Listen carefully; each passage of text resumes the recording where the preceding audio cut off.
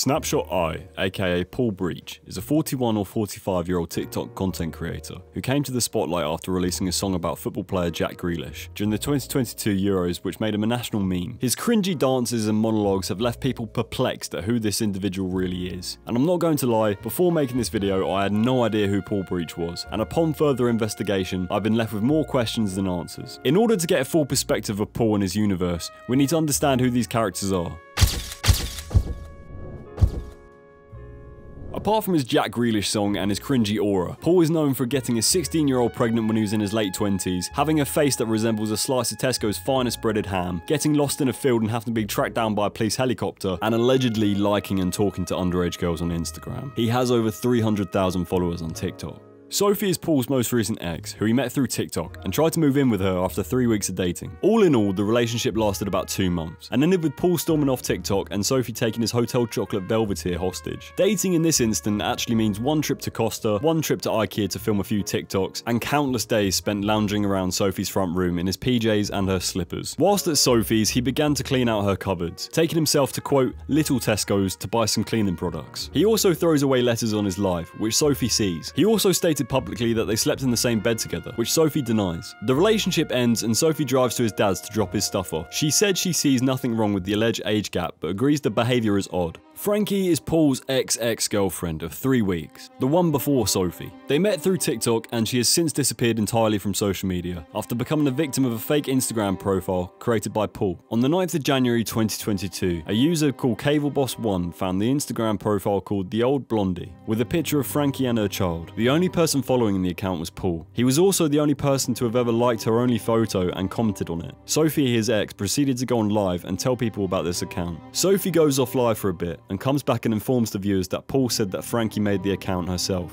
as she was getting hate. The fake Instagram of his ex was deleted shortly after Paul was questioned. An online investigator found photos on Instagram that Paul had liked. Some of these photos were young girls, 16 and 17, in their prom dresses and bikinis. It was shown to Sophie after they had split up, and she privately called him out on it. Paul said that he had only liked these photos as the young girl was a cancer survivor. Upon investigation, it was proved that the girl had no idea who he was, making the whole scenario even weirder. After the allegations against him, Paul decided that he needed a rebrand, and he changed his Instagram handle. He is now known as the Beauty Beyond the Eye. Leanne is now a regular on Paul's Instagram lives. She's in her early 20s and allegedly has a young child like his last girlfriend. She has also allegedly been asked numerous inappropriate questions from Paul. Paul was also recorded asking Leanne for pictures of her ex-boyfriend. Can you send me, because you're good at this, can you send me some of Leanne's boys? What, man? Yeah. Give screenshots of them for me. Send me. On the 17th of July 2022, a TikTok user by the name of My Name's Boo 1.0 uploaded a TikTok video to speak about Paul and the similarities between her ex-partner and Paul. Boo was apparently groomed by their ex-partner at 16, while he was 27, the same age as Paul and the mother of his child when she fell pregnant. Paul didn't like this, and has made numerous comments against Boo, and has responded with this after watching their video.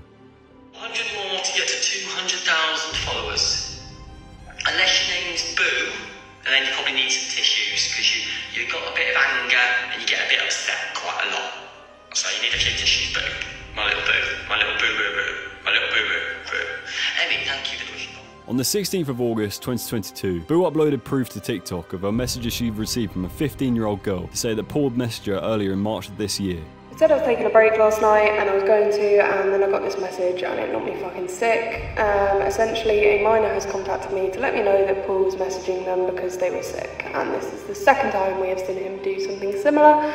Allegedly, he was also messaging a girl who had cancer and liking their photos. I then went and did a bit of due diligence before responding to the messages to make sure I wasn't being had, and the post is legit. You can tell she's a child in the post because she mentions school. Obviously this kid's got a good head on her shoulders because she blocked him straight away and knew not to respond. She also then went and checked her archive on her story and had posted photos of herself in her school uniform that day that Paul had viewed, so he knew she was a child. On the 19th of August 2022, also known as Toegate, Paul and Sophie recently got back together and had a trip away to London. Paul uploaded a photo of Sophie on Instagram, with her toes out, and the internet went wild for their appearance. This caused Paul to have a meltdown on Instagram, calling everyone out and deleting photos of Sophie and going private. The ongoing relationship has some people calling them the TikTok version of Ghislaine and Jeffrey Epstein.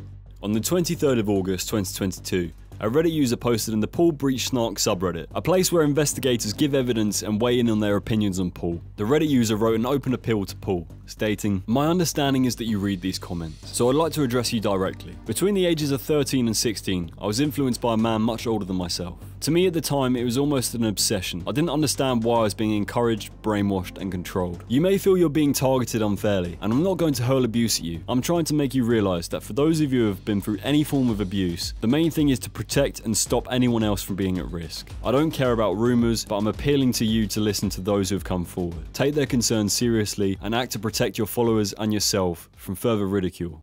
Other commenters online have stated, "This guy wants female validation so fucking much. Before he posts, he definitely goes, yeah, these chicks will love this one." He gave up on his job to do social media full time. I think Paul forgets that he's still got another 25 years before he retires. That's 25 years where no one will employ him because of his actions on social media. The problem is, he genuinely thinks he can make a career out of this. But all his views are us lot watching this train wreck. He treads a very thin line between legal and moral, doesn't he?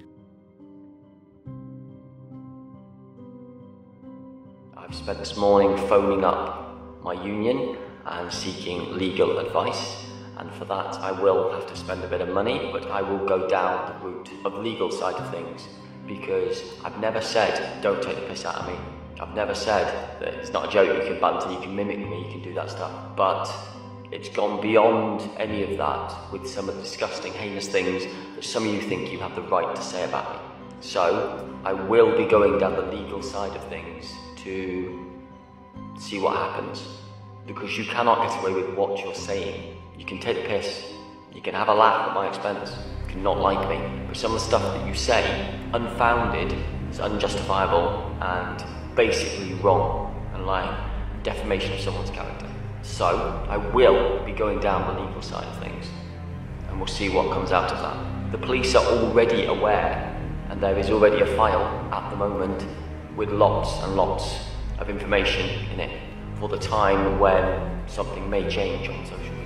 The further and further you investigate this individual, you have no idea what's actually going on. There seems to be a general consensus of confusion between everyone involved or engaged in this saga. As for the allegations, it seems to me that there's some kind of mental instability and a couple of screws loose with that guy. I hope he gets some help for the sake of everyone, especially the alleged victims. Thank you so much for watching this video and your support recently. It really means a lot to me. Make sure you like, subscribe, and follow me on Instagram @PhatMemo.